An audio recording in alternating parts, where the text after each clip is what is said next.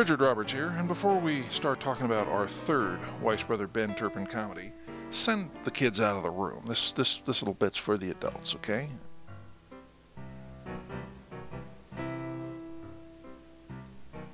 All right, got them. Listen.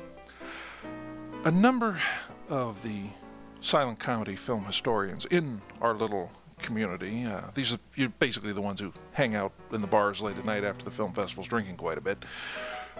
But we've postulated a theory that basically a large number of silent comedy film titles would work equally well as porno titles. Well, hey, let's face it, Mighty Like a Moose, Crazy Like a Fox, Mama Behave, Mum's the Word, The Caretaker's Daughter, The Uneasy Three, Anything Once, A Two-Time Mama, Along, Came Auntie, Tame Men and Wild Women, Plain and Fancy Girls, Boobs in the Woods, Bungalow Boobs, Babes and Boobs, Bathing Beauties and Big Boobs. Don't believe these are real films? Hey, that last one, Vitagraph 1918, starring Larry Seaman. Oh, don't go there. Big Business, Sugar Daddies, Double Whoopee, That's My Wife. Twice Two, Bacon Grabbers, Angora Love, A Man About Town, Sailor Beware, Among Those Present, Now or Never, His Best Girl, The Kitchen Lady, The Summer Girls, His Wife's Friend, Watch Your Neighbor, His Hidden Purpose, Those Athletic Girls, Treating 'Em Rough, Down on the Farm, The Quack Doctor, Dangerous Curves Behind, Hotsy Totsy, Take Your Time, Spanking Breezes, The Prodigal Bridegroom, Letty, Land's a Live One, Don't Tell Dad, Hey, Hot and Heavy, Wet and Warmer, Hot or Cold, Hold That Monkey, Mild, but She Satisfies, Girl Shy, Girl Shock, Girl Grief, Wife Trouble, What Every Iceman Knows, Show Me Your Samples, Oh Nursey, His Body for Rent, No Clothes to Guide Him, Oh What a Man, Silk Hose and High Pressure, Love, Burglars, and a Bulldog, and of course, my favorite, the 1918 Universal Lions of Moran comedy, Birth Control, that's B-E-R-T-H, must take place on a train, but you get my point. Which brings us to Holding His Own. Now, for goodness sake, no, don't be silly. God, you have a dirty mind, I can't take you anywhere.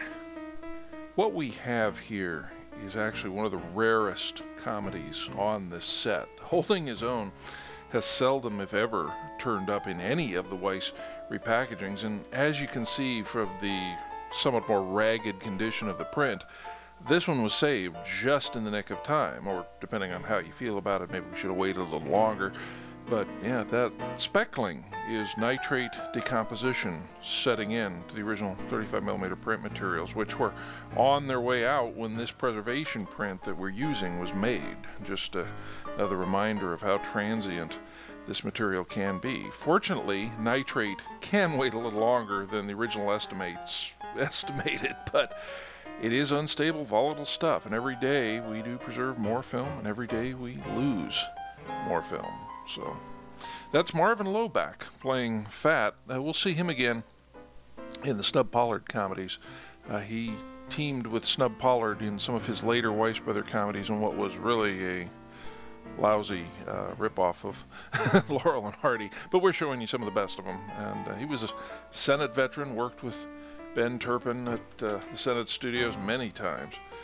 Now, getting back to Turpin's career, I think we left off basically when he joined the Weiss Brothers, and he did essentially what were 2 seasons of comedies for the Weiss Brothers, really 28-29 season, and that was essentially the end of his 2-reel silent comedy career. He made a couple of more feature appearances in 2 silent films at Columbia Pictures. The hit was the first one, The Wife's Relations, which starred Shirley Mason. Ben played Rodney St. Clair in that one for the last time. And he was also in a Columbia picture called A Woman's Way with Warner Baxter and Margaret Livingston. So when talkies came in, Ben was pretty much already retiring. Again, he didn't need the money. He was well set, but he was still willing to show up and do a cameo appearance to, you know, any producer would pay him $1,000 to spend a day or two working on the set, and so he did have a few of those. He makes a notable cameo in Ernest Lubitsch's The Love Parade with Marie Chevalier and Jeanette MacDonald, 1929, when Marie Chevalier is warned it's bad luck to see a cross-eyed man on the day of his wedding, who, of course, knocks on the door, hey, but Ben.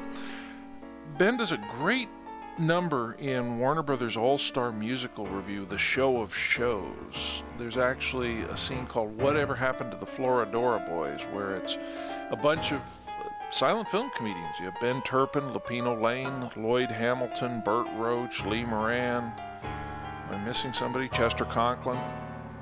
They all come out and do a little dance number. Ben actually does his 108, which, considering he was pushing 60 at that point, is pretty impressive. He could still do a 108, which was basically a somersault and fall on the ground from a standing position. But that's actually, you know, one of his better early things. But he continued to do cameos. He's in Wheeler and Woolsey's Crack Nuts playing a spy. He shows up, I think, as the executioner or the butcher or something in Will Rogers' Ambassador Bill.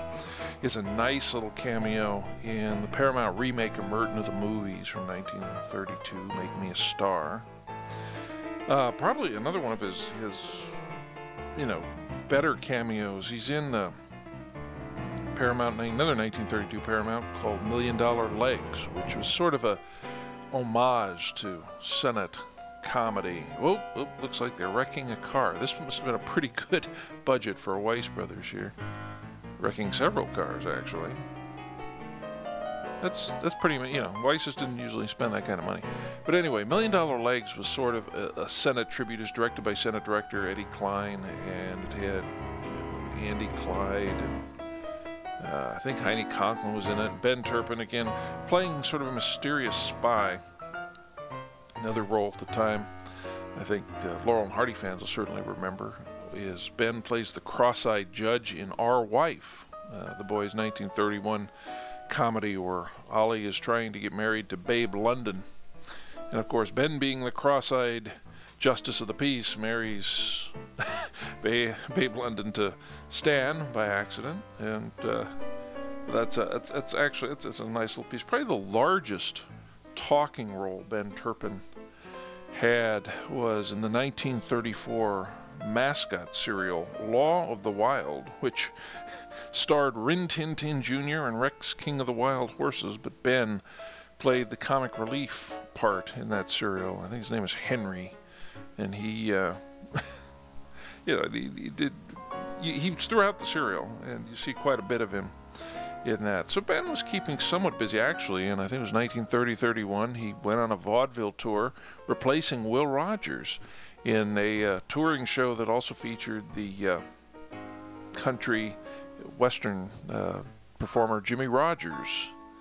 And yeah, now they've moved inside. We're in the party set. Have no idea who the wife is in this film. He's playing his wife.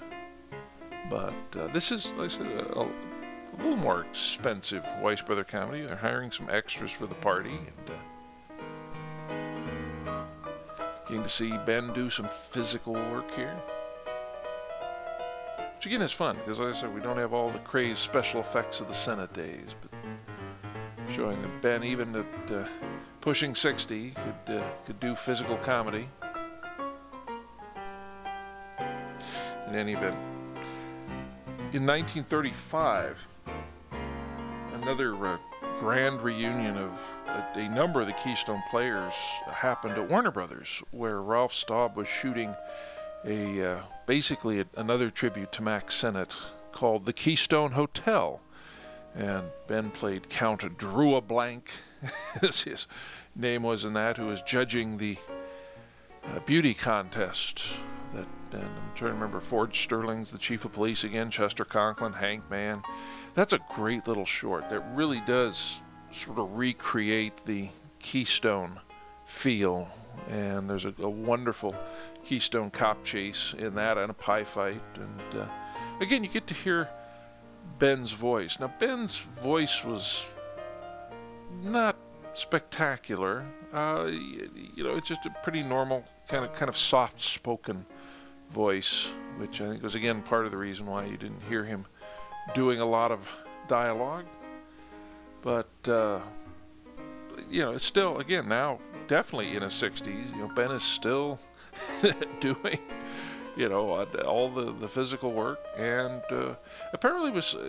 I said even though he was well off, was still willing to go out and do stuff for charity. You know, he I think is involved in some of Buster Keaton's charity baseball games in the 30s. Apparently, still was pretty good friends with Charles Chaplin. Kept in contact. Apparently, they went duck hunting together, which was, you know, an interest that they shared, and.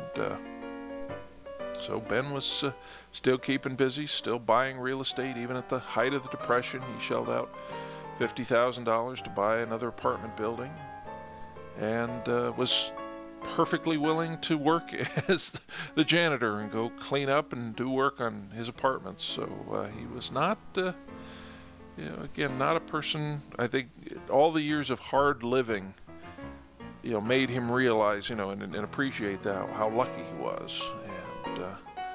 So he continued to live modestly, but very happily with his second wife.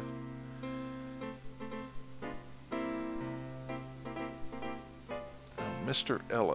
Ellis is going to be Harry Martell, who we're going to see a bit of again. He is sort of a regular in the Weiss Brother comedies. Get a big build-up for his entrance here.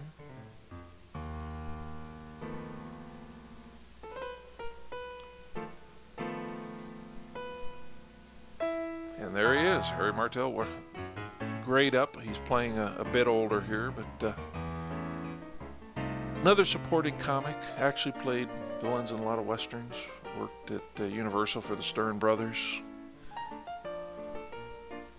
You're going to see quite a bit of him throughout this set. I said Ben continued, you know, to make the occasional cameo even into the late 30s. You can see him in color in the 1937 MGM Color-Tone musical Cinema Circus, where actually again he and several other fellow Senate comics, Charlie Murray and Chester Conklin, are hanging about and doing some bits. In fact, you get to see Ben in color again in the 1939 feature made by 20th Century Fox called Hollywood Cavalcade, which is another tribute to Mack Sennett. It's sort of based on Sennett's life, and Mack Sennett appears in it, as does Buster Keaton, who actually directed some of the comedy numbers. I think it's directed by Mal St. Clair, who was another Senate veteran, great comedy director from the 30s. But Ben plays a bartender in that. And his last role was, again, Laurel and Hardy fans will remember, playing a cross-eyed plumber in Laurel and Hardy's last Hal Roach feature, Saps at Sea, which was basically a one-shot bit, but the gag is Laurel and Hardy's apartment. All of the pipes are messed up, and they're getting, you know, water out of the stove, and, you know, I guess gas jets of flame are shooting at, you know, everything's all mixed up, and the wiring's all crossed, and they call the plumber or the maintenance man to complain, and there's a shot of Ben Turpin going, I don't know, it looked all right to me, which was a nice little gag. Shot just very soon before Ben Turpin's death. He passed away July 1st of 1940, at the age of 70, and had a big funeral. In fact, I have a wonderful still photo of Ben Turpin's funeral. It was a big turnout. Mack Sennett was there. Chaplin was there. It was a great picture.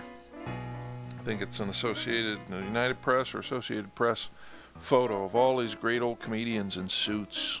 Yeah, I'm actually looking at it here. Joe Murphy, Vic Potel, Buster Keaton, Hank Mann, Charlie Murray, Snub Pollard, Billy Bevan, all looking like bankers, all very distinguished.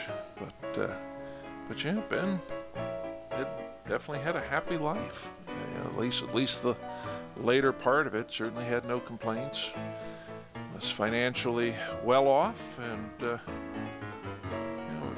was buried at Forest Lawn out in Glendale.